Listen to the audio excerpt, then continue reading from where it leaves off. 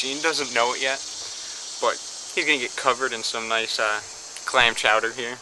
And it's not me. Don't blame it on me. You can blame it on Glenn.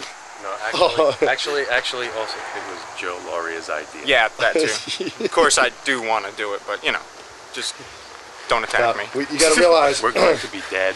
Chopper, get the fuck off of him. You are an asshole. So I'm told.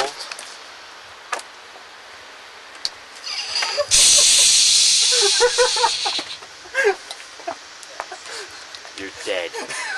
I am so sorry that I had to do that. You are so dead. Oh, you missed his face. Where's my 24-pack, motherfucker? Well, Gene, I can finally eat you.